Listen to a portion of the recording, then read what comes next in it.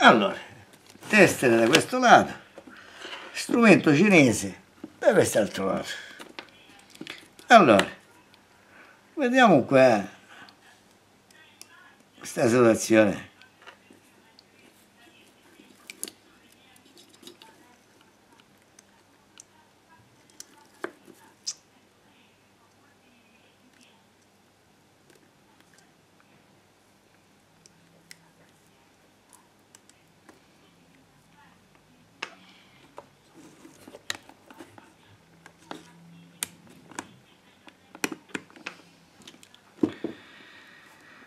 $90.000. Minchia, una NTC di 90.000. E quella sua originale quanti era? Scusate, ora me la voglio vedere tutta, che non me la ricordo. Vediamo quella originale.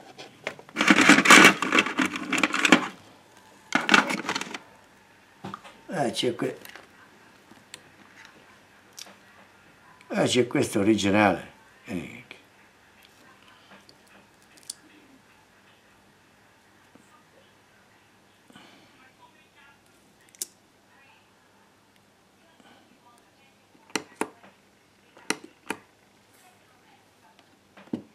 $96.000. E allora ci siamo. Perché sappiamo che questa qua a seconda della temperatura cambia il valore.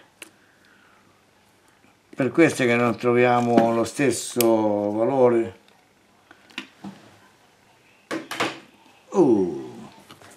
Ok, per chi è alle prese e la riparazione di queste piastre, praticamente abbiamo noi una NTC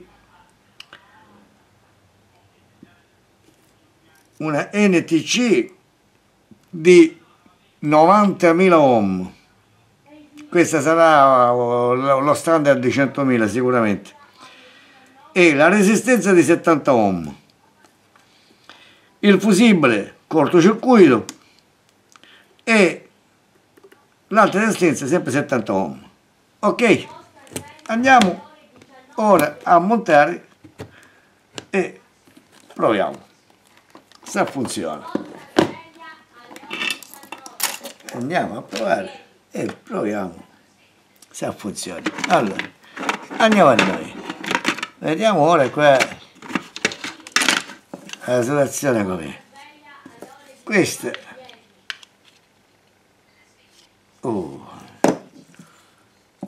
qua abbiamo, meno male che abbiamo qua le situazioni, così almeno possiamo capire come vanno questi qua. Allora questo va qua,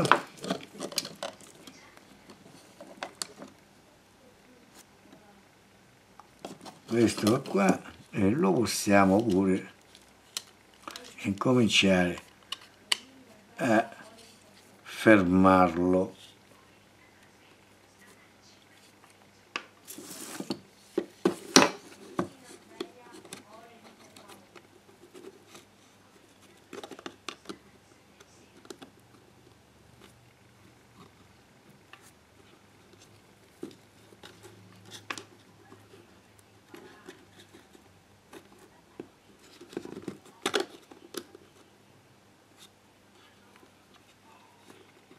A fermarlo.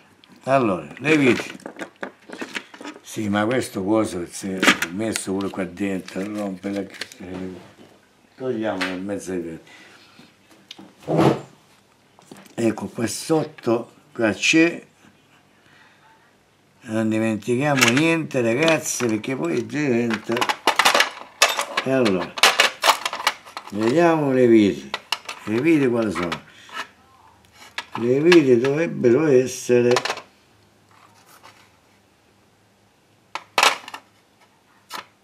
queste. Allora, cacciavite cinesino,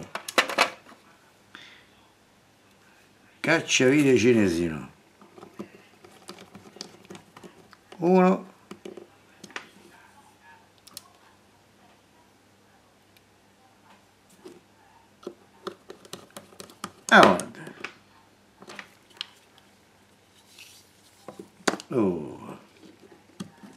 ora 2. Ora in queste allora da questo lato ci va itere, fusibile, questo, giusto? Ora qua questi fili sono lunghi, ora vediamo come lo possiamo fare.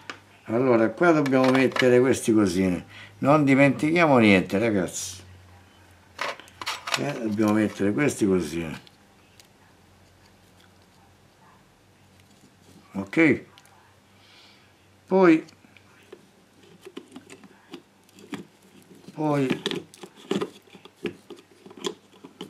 entriamo qua, giusto? Ora qua abbiamo i fili corti, cioè questo fusibile deve venire un po' più avanti. Allora il fusibile va esternamente,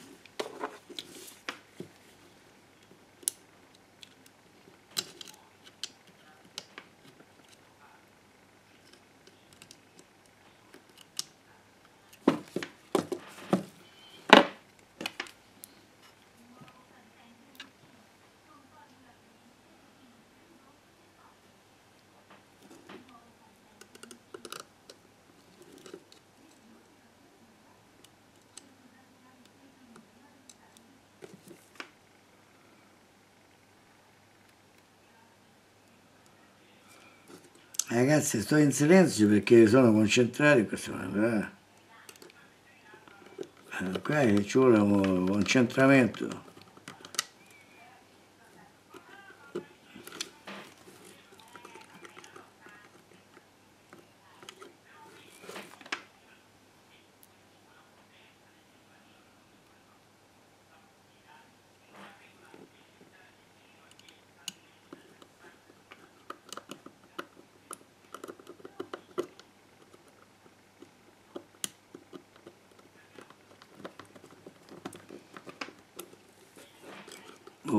Ora vediamo qua, come dobbiamo mettere questo invece.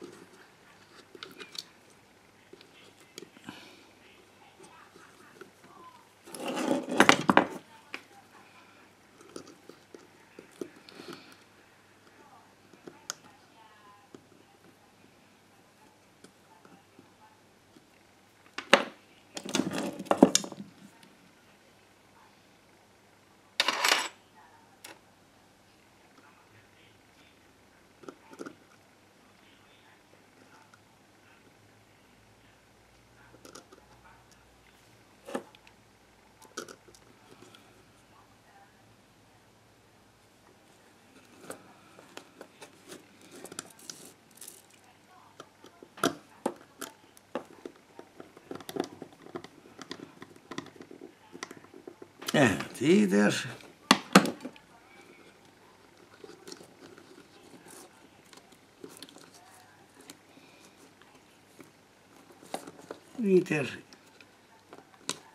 E questi fili li hanno fatti molto più lunghi e danno pure problemi a inserirli.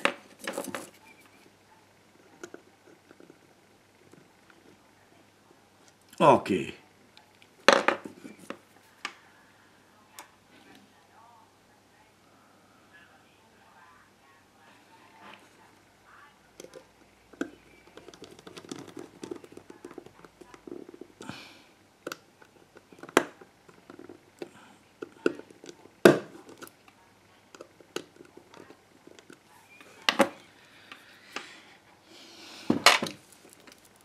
Va bene, ora passiamo all'altro. Prima di passare all'altro, qua mi pare che dovremmo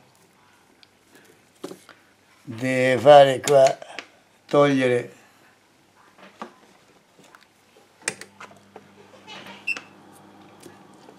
dobbiamo fare i buchini qua, perché sennò poi ci dà fastidio.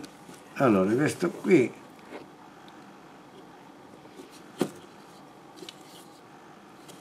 questo qui sarebbe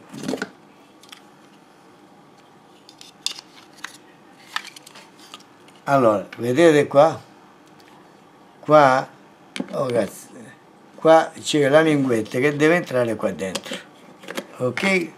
Ah, a proposito, l'ho sentito nelle mani che c'era qualcosa che mancava, mancano i gommini, le gommine. Allora, una gommina e l'altra gommina, ok? Ok, ora aggancia prima da questo lato e poi inserisci qua.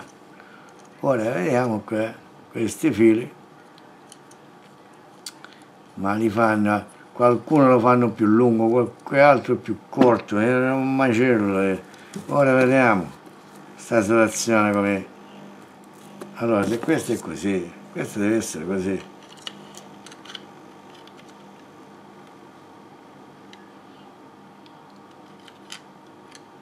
Va bene, no, ce la facciamo forse. Ce la facciamo.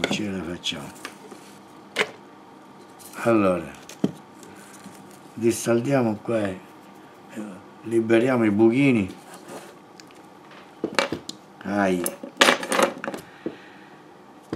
Questa NTC è buona, questa la conserviamo per qualche altra piastra. Questa anche.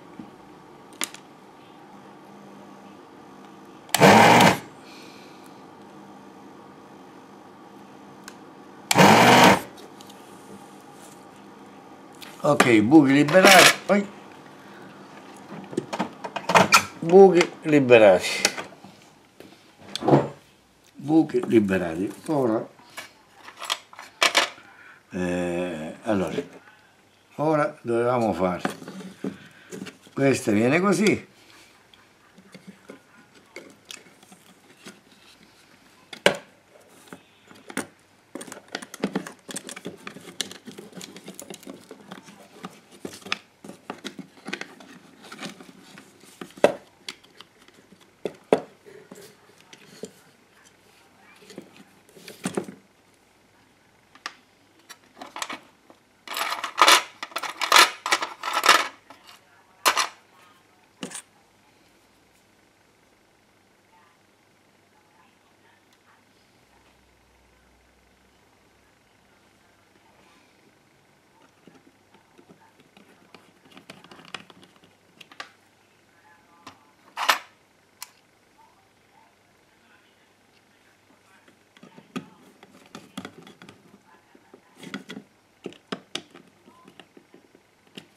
uno a uno.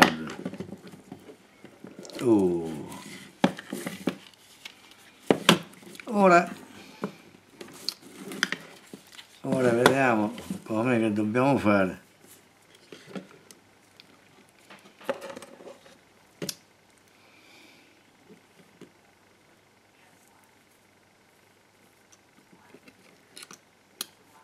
Allora qua conviene prima stagnarlo così che quando allora attacchiamo il saldatore prima lo dobbiamo stagnare.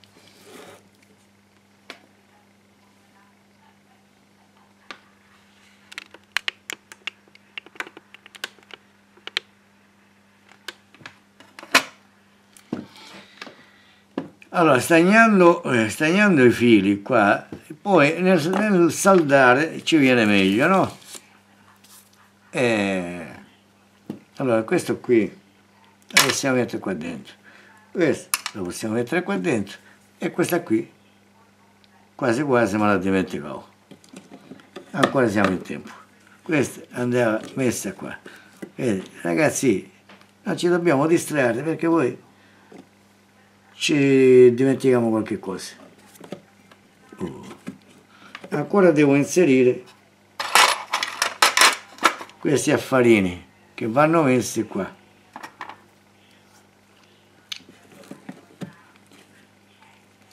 Questi affarini vanno messi qua.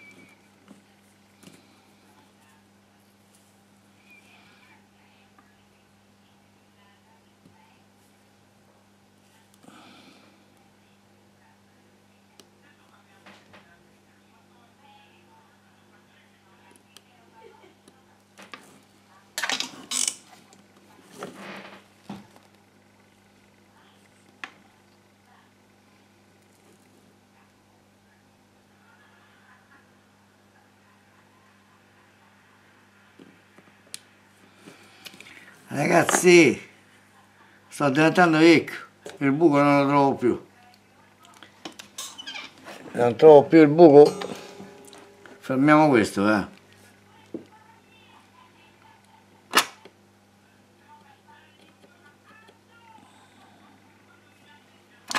Fermiamo questo. Ah, qua che mi devo alzare. Allora, vediamo un po' perché il buco non lo trovo.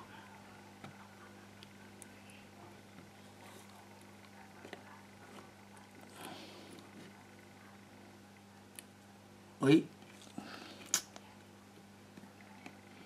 non è che il buco non lo trovo. Non è che il buco non lo trovo.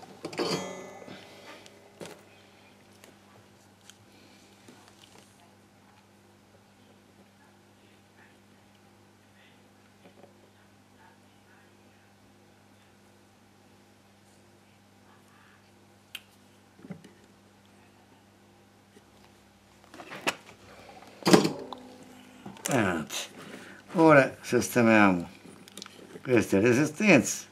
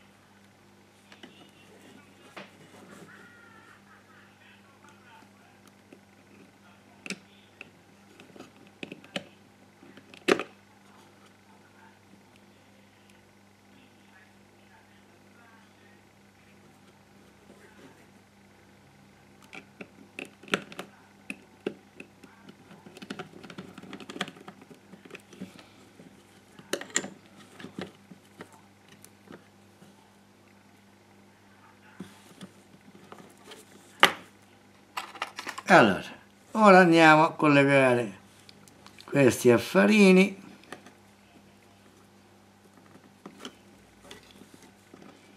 uno da un lato e uno dall'altro lato. Allora, un attimo, se noi cominciamo a fermare qua qualcosa non è meglio, che dici?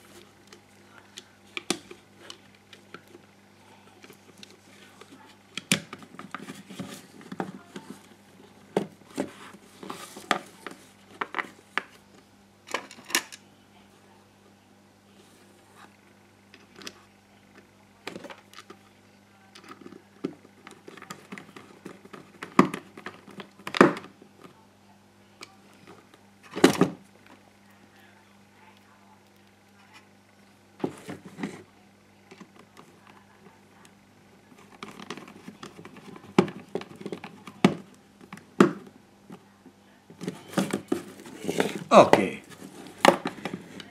dovremmo dare una controllatina per vedere se funziona.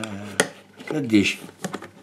E la diamo una controllatina per vedere se funziona. Il cavetto dove vediamo?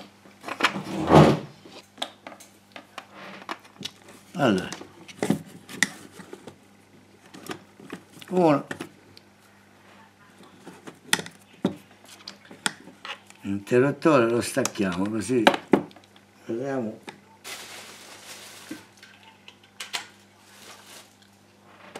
Che succede? Niente, giusto?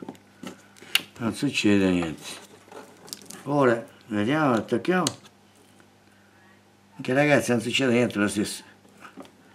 La situazione è critica. E come mai non succede niente?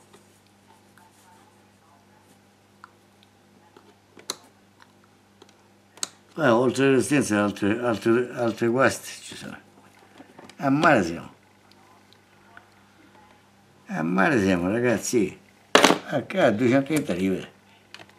Uno. Vediamo, vediamo. A 220 dovrebbe arrivare fra questo punto e questo punto. A 220 non arriva. Perché non arriva?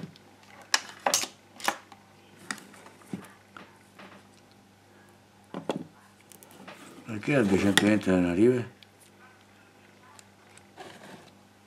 Tester. Tester. E allora, tester. Un attimo. Allora, fra il blu e il marrone ci dovrebbe essere a 220. Non c'è. Non c'è. Ora il problema dov'è? Qua nella ciabatta? Vediamo.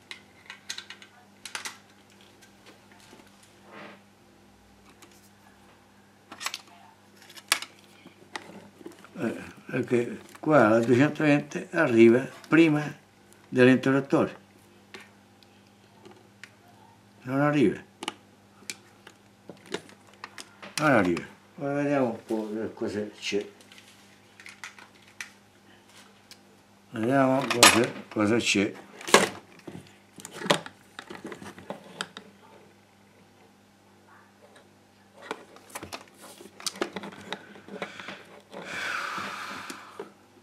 Marrone e blu. Il blu è questo qua sopra. Marrone e blu.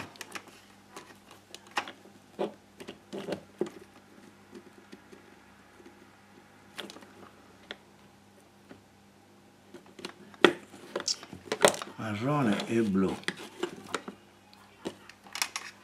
Allora attacchiamo qua. Ah, ora sì che è acceso.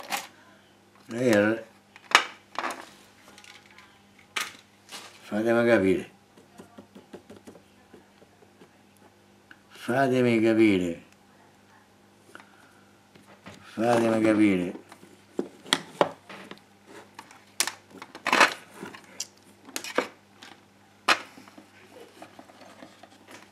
Io devo fermare questo cavetto.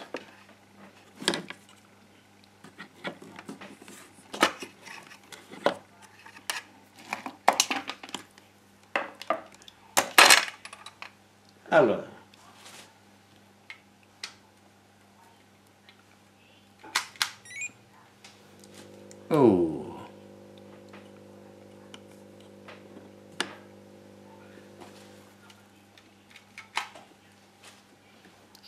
Allora già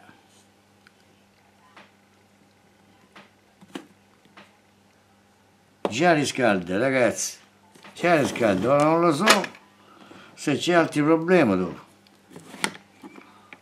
Va bene, poi vediamo. Ora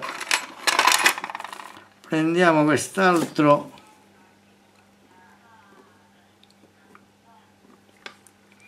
Aspetta.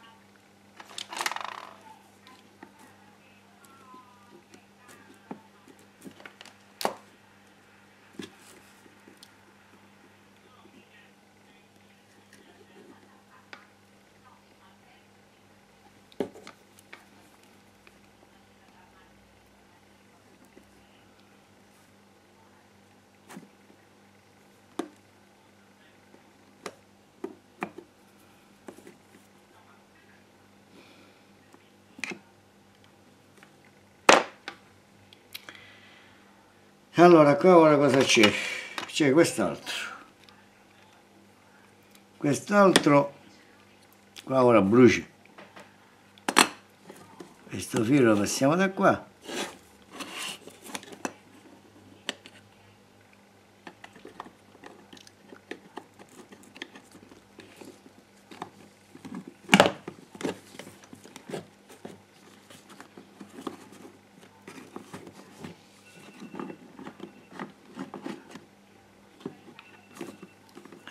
Mi bruciai, porca vacca. Brucia, brucia. Non Dio che ci avete.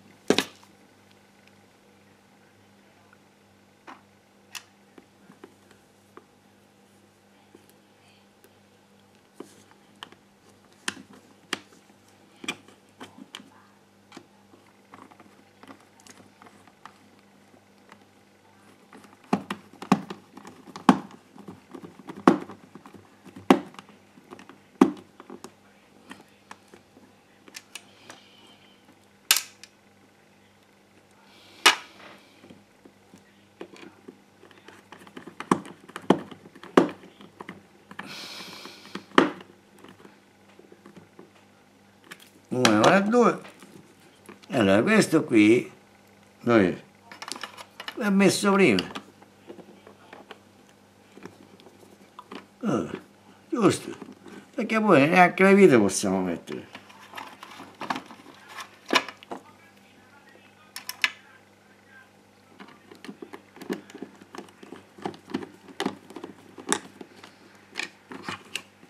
E non solo, forse, ecco.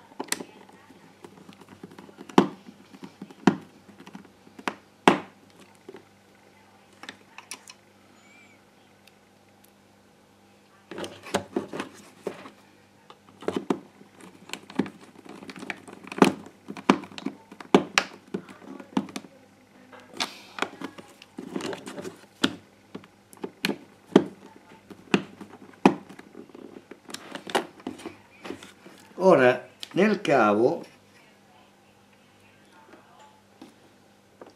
è rimasto questo affare qui che ci blocca tutto l'inghippo qui.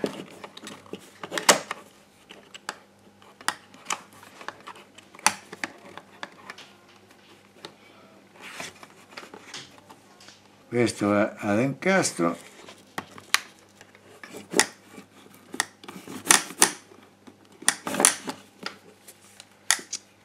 È successo qualche cosa però,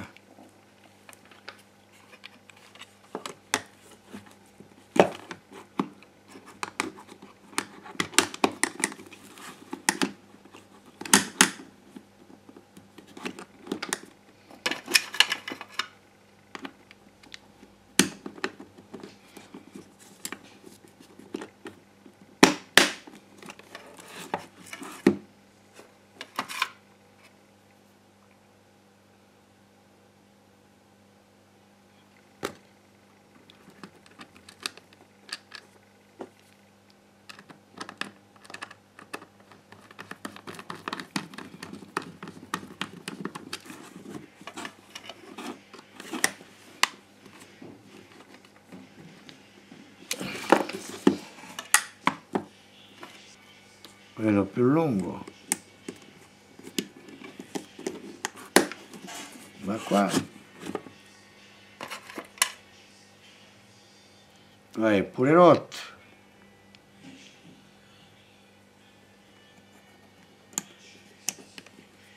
vai pure rotto. Proviamo, vediamo come va.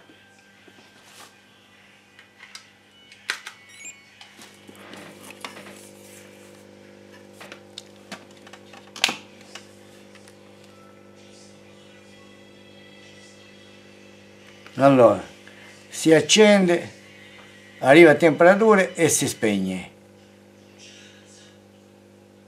Si accende, arriva a temperature e si spegne.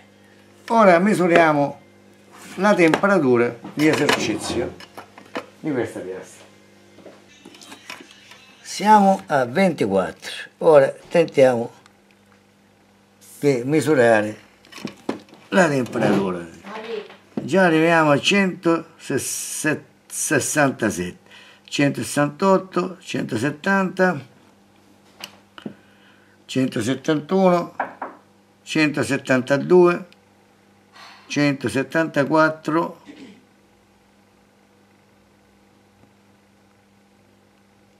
174, 175, 176,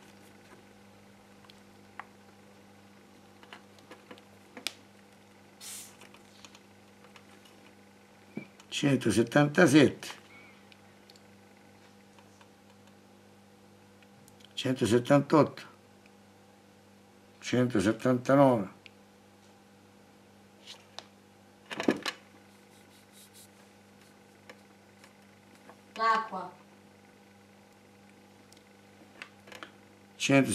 180.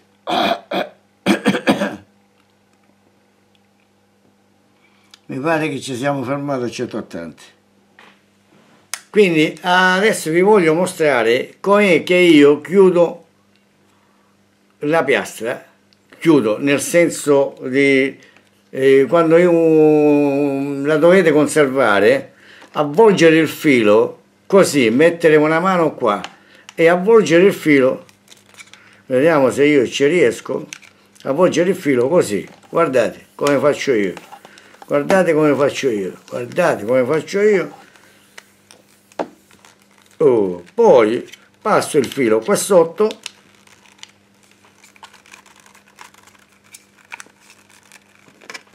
va bene? Oh, guardate come l'ho sistemato. Ripetiamo l'operazione. Allora, ripetiamo l'operazione.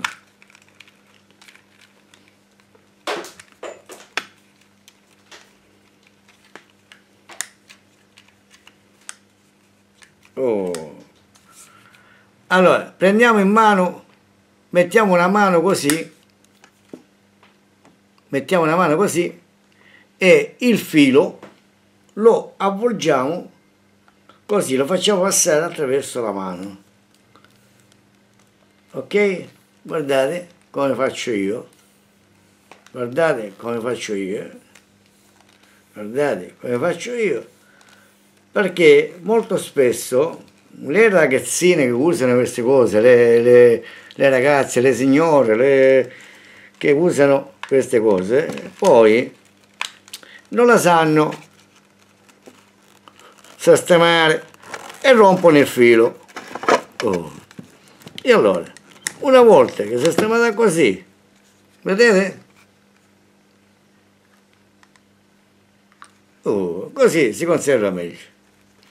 Ok.